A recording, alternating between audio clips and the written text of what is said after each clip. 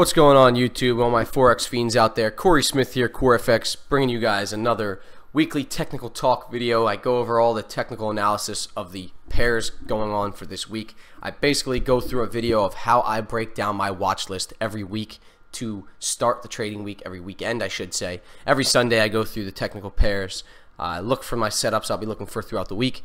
I get my watch list together so that I have a plan of action and a game plan for the week ahead. I'm prepared for whatever the markets throw at me by developing this watch list in coordination with my trading plan. So I go ahead and make these videos. I do them as a live webinar for my students, record them, and do them as a recorded video for my YouTube following. So I really appreciate it. If this is your first time here, again, I go over all the currency pairs I'll be watching this week. I do go over an in-depth breakdown of all the US dollar crosses, whether they're on my watch list or not.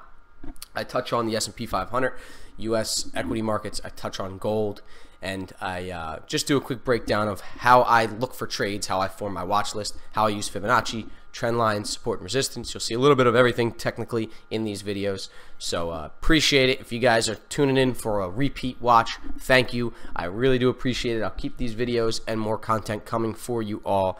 Thank you for the support as always. Subscribe to the page if you like what you see, like the video, throw a comment, whether it's feedback or if you want me to cover anything in particular, I will be sure to touch on it for you. So gonna go ahead and dive into these charts here for you guys and break down what's going on in the Forex markets. But I really appreciate you guys taking the time to watch these videos and support me here on YouTube. I'll keep the content flowing. Thank you all. Catch you on the charts. Alrighty, so hopping into the charts here, starting with the euro-dollar pair. As you guys all know, we've been going over this for a long time. We were in a beautiful uptrend all through 2017. Had some corrections within it, but really strong uptrend all through 2017.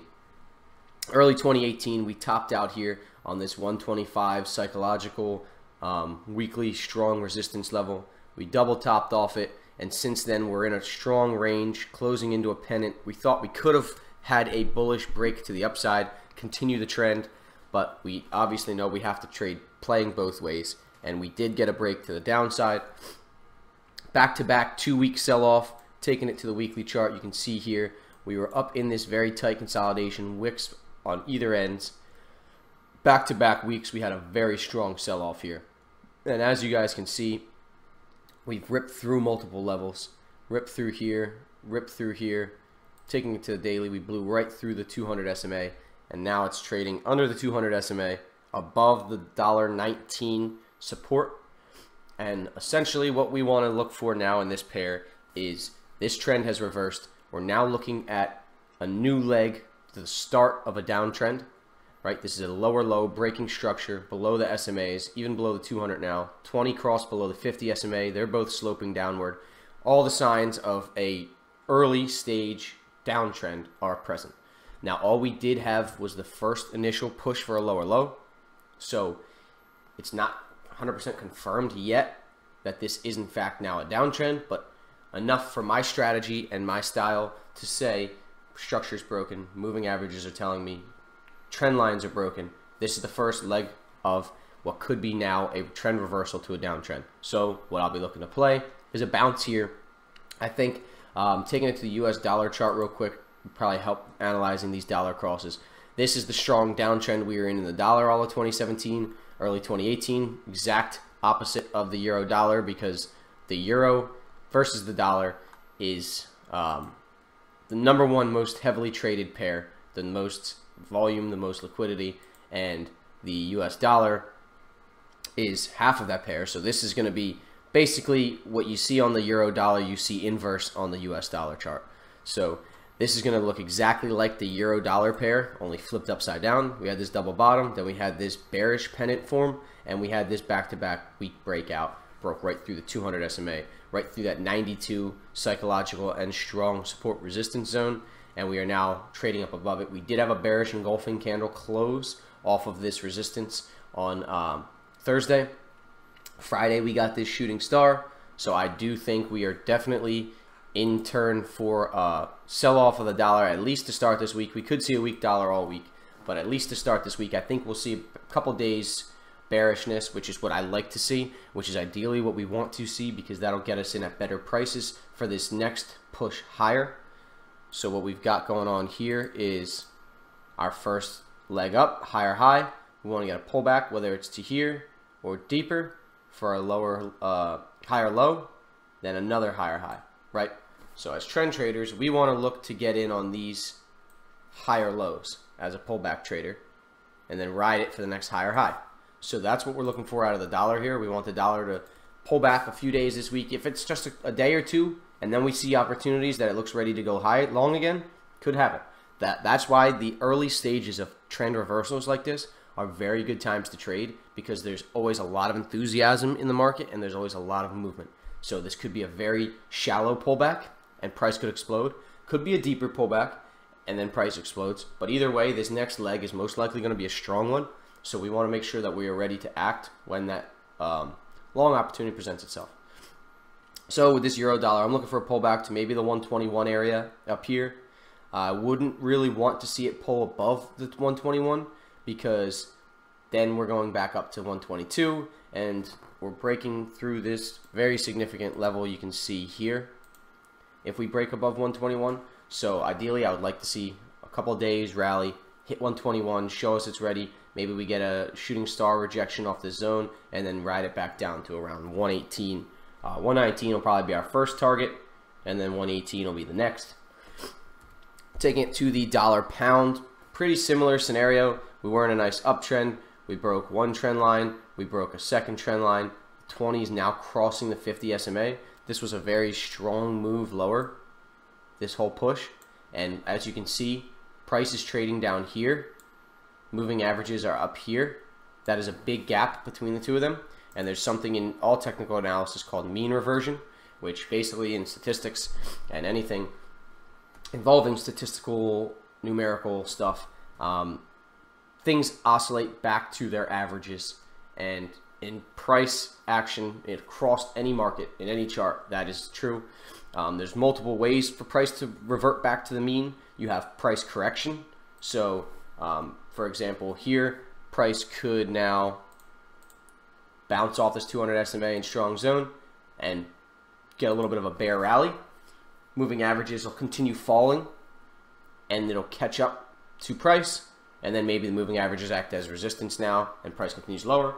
Or what we could see happen is price just consolidates here, and as price is consolidating, the moving averages come and they catch up, price reverts back to the mean, and then it moves. So price can consolidate or correct to the moving averages, but mean reversion is something that we always see happen after you get a strong parabolic move. We got this move here, price consolidated a little bit and then it corrected, right? And now it's been kind of choppy all along the moving averages since.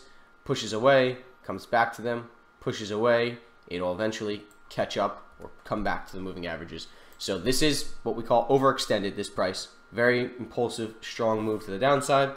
Although this move could easily continue happening, it looks like we're at a point now where we could see a bounce off this 135 strong level here, hitting the 200 SMA.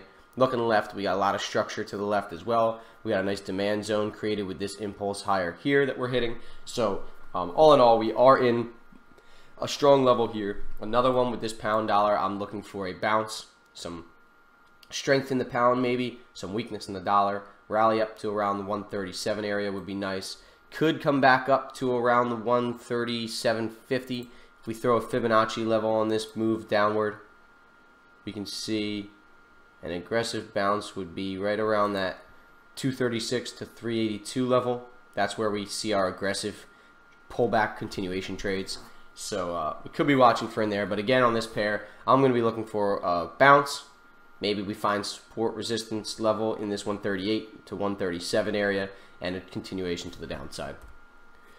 Dollar CAD, really, it's trading above the moving averages. It's made a strong leg higher, but I can't really say this is in any kind of trend.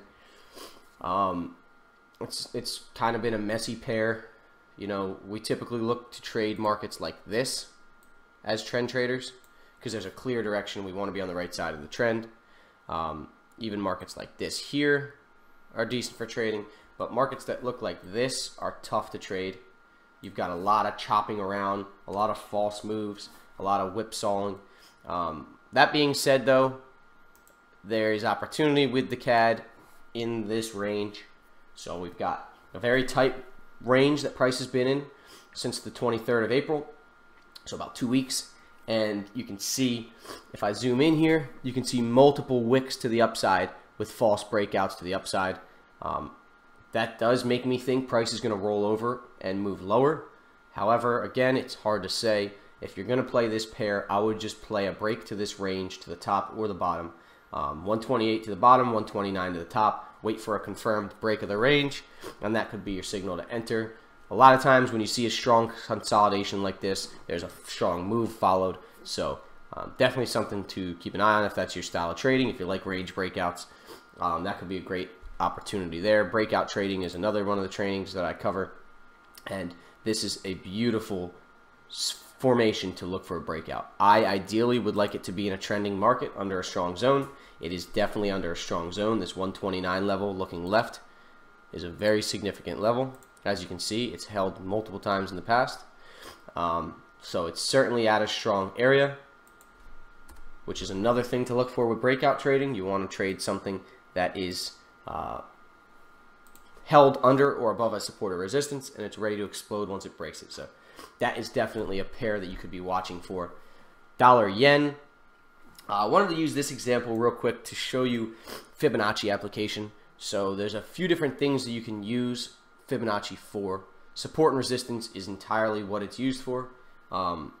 Identifying areas in a trend where price is likely to find support or resistance, retrace to that, and then continue the trend. So this area that price hit on this 200 SMA was a Fibonacci level. If you take this whole bearish move that price made from up here down to the lows down here, so this whole impulsive move lower bounced up 50 SMA, was just barely broken and then held. So it's one way.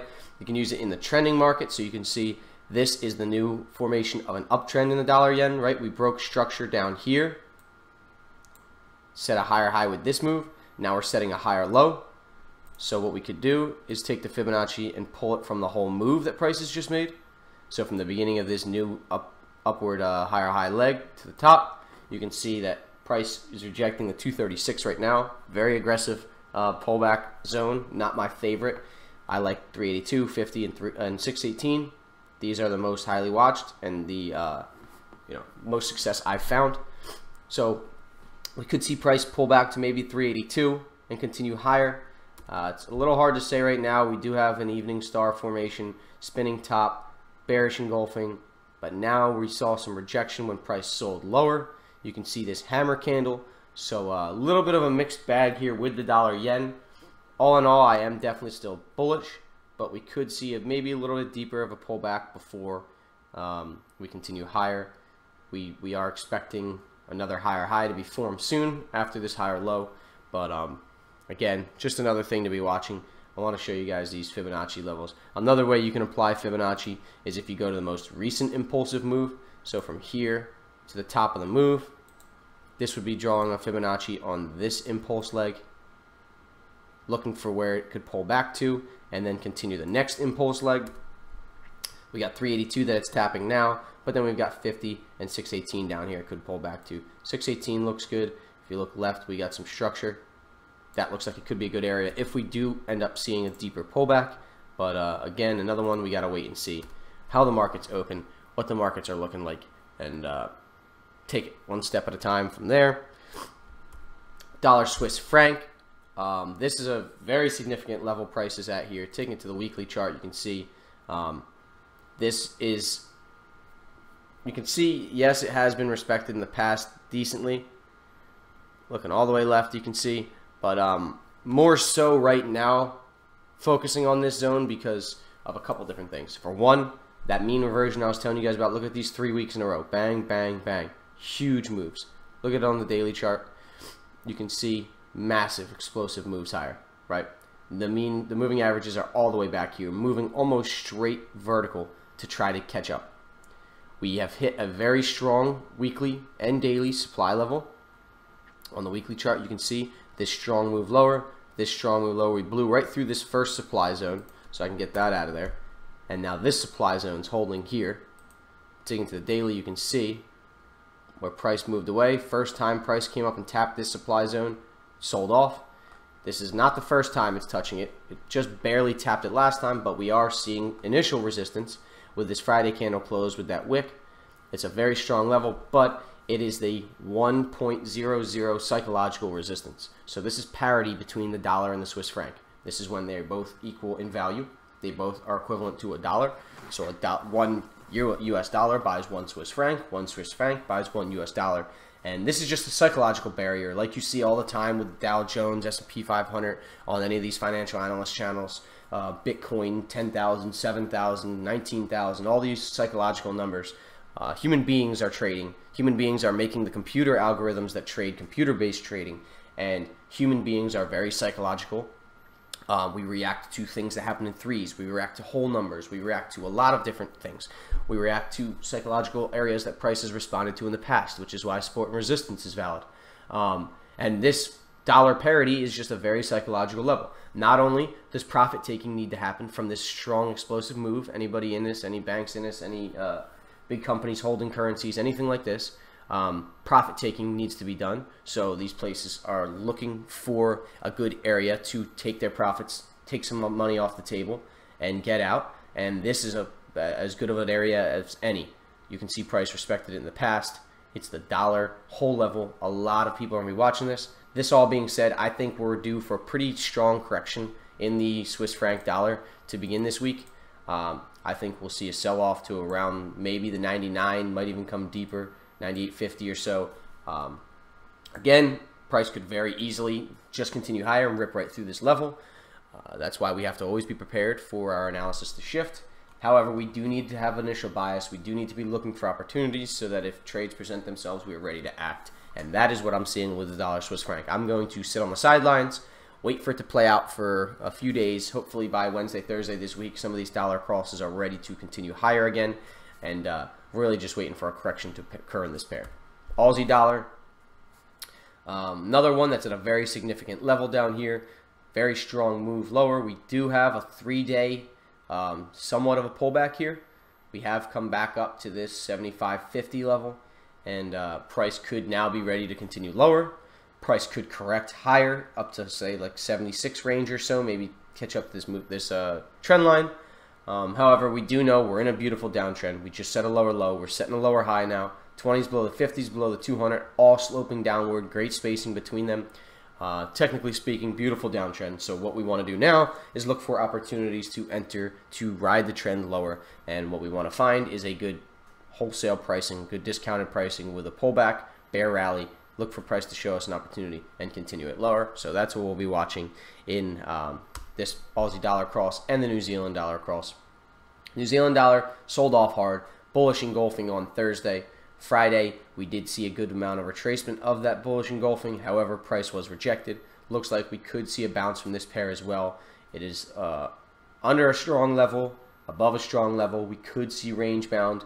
You know, this is a good area for the Aussie and New Zealand dollar that we could see, you know, a little bit of low base form possibly. And then we can look to enter this breakout. We can look to enter the retest, continuation of the breakout. There's a lot of different opportunities, guys. This is why you know, I preach on building a strategy that fits you, finding what you like, finding what works, testing it. So this is another opportunity. We could look for pullbacks on a little harder of a bullish bounce here. We could look for breakouts when price comes back down and tests this low. You could trade reversals if that's your thing. I'm a trend trader. I don't trade reversals, but you could trade reversals. So lots of different opportunities to trade these markets, and just trying to show you guys all the different things that I'm seeing and what I'm watching for. But another pair here, I'm watching for shorts. I'm just looking for the right opportunity to show itself.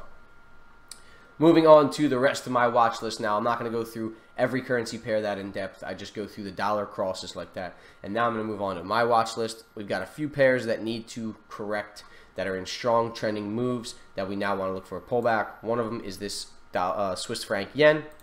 As you can see, we broke this support here, made this nice impulse lower. Now we want to see a bullish bounce. Maybe price comes all the way back up to 110.50. Maybe it comes back up to 110, nice psychological resistance.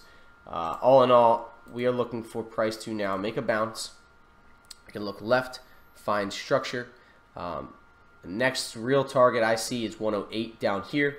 But I don't want to get in it right now and try to chase that 108, even though there's still 100 pips to catch with that. I want to wait for price to come back up to maybe 110, 109.50, and then ride it down to 108 and try to find that 200 pip move, the 150 pip move. So that's what I'm looking for on the Swiss franc, Japanese yen. Pound yen is another interesting one. We were looking for longs in this opportunity once this higher high was made, higher low. We did catch a nice long, did take profits in here, but it didn't continue going up like we were hoping. We now broke this trend line and have now reversed and are back to a downtrend now. We set a new lower low. This was structure. Price broke it, set a new lower low. As you can see, trading below all the moving averages. The 20 SMA sloping hard down now.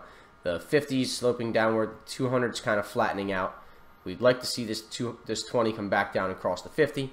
But another pair here where we could be looking for a pullback. It'd be nice to see it go up to not the 149 level, as you see looking left. That's a pretty significant zone. Show us that it wants to reverse and continue to the downside. Put some stops up here. Put some targets down here, get in around here, and ride this pair lower, right? So that's just a little mock setup of what a pullback trade looks like. That's what we will be looking for here on the pound yen. Not the nicest trending pair or the best setup, but we will be keeping an eye out for an opportunity to present itself in the next coming weeks with this pair as well. Pound Aussie, another one. Strong moves. I did just violate this downtrend line with this strong break and close here. We're now below the 50, below the 20. 20 sloping lower. We broke structure out of this higher low that price formed on this black line. Higher low formed, higher low respected, higher low broken, lower low now made. We are in a very significant level right now, as you can see on this area here. So I do think price might bounce. Maybe we move a little bit lower on the open and then we pull back to retest this trend line. But this could be a nice trade one way or another, whether it pulls back like that, maybe it pulls back like this. But another one here is like the dollar pairs. Looking for that early trend reversal trades. This is if we see pound weakness continue.